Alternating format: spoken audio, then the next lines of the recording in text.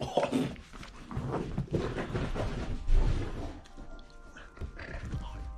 Oh, good. Hello, boy. Hello, boy.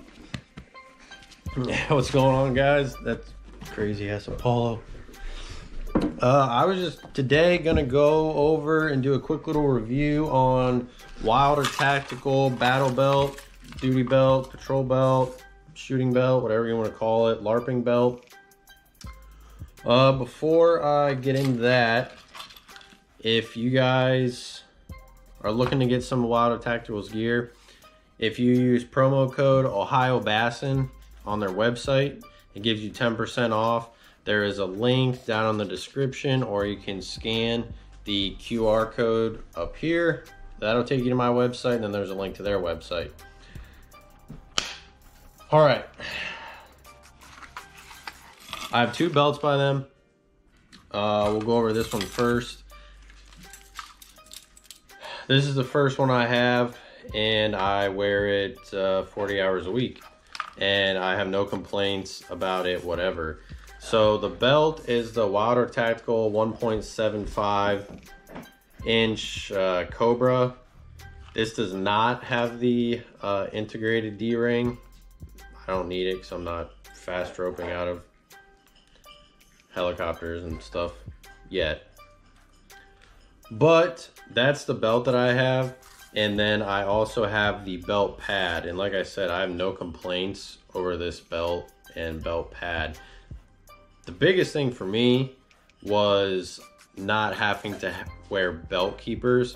So this belt goes on and off super easy. So when you have too much Chipotle, things happen. But you just buckle it, unbuckle it. Don't gotta worry about messing with belt keepers, losing belt keepers, whatever. And a lot of people will think, well, if you don't have belt keepers, you know, the belt won't stay in place. I've been wearing this belt for probably 2 months now, and I have had no issues with the belt moving, because on the inside of the belt pad, it has this rubber sticky material, and it has not moved at all. I have no complaints, and I am very confident in it. As far as the holster, I'm not affiliated with Dara, but this is a Dara holster. I have 4 or 5 of their holsters, no complaints. I really like them. You guys should check them out. This mounting system here is the ALQD, so it's that simple.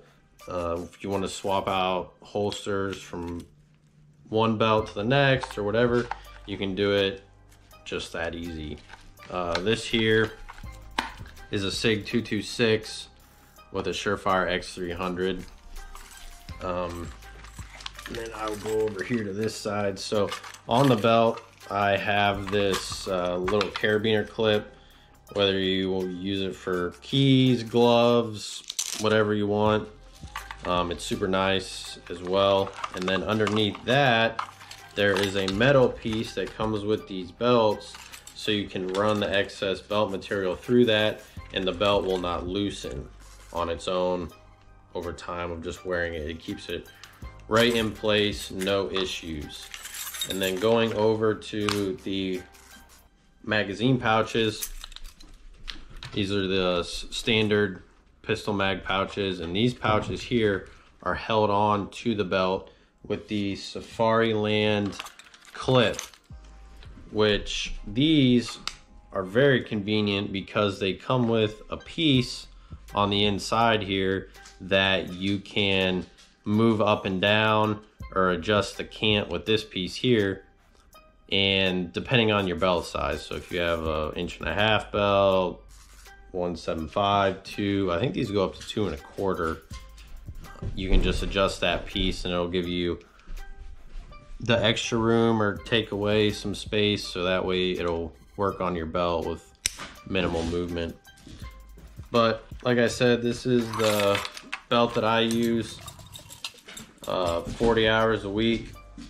It's very comfortable, have no complaints over it. I don't have anything on the back just because sitting, I don't want to deal with that. All right. All right, guys, and the other thing too, I don't have it here with me, but is my outer vest plate carrier, and I will put a picture of that right up here so you guys can see that I also have water tacticals stuff mounted on my vest so that way I can keep it off my back. And those pouches are attached by a Blade Tech Molly clip, which you can get from Water Tactical, or you can get them on Amazon online. You can get 2 of them for like 15 bucks. But that is an option when you order these pouches. You can just select the Molly attachment option. All right, on to the next one. Second belt. This is just for shooting. Hey, Apollo.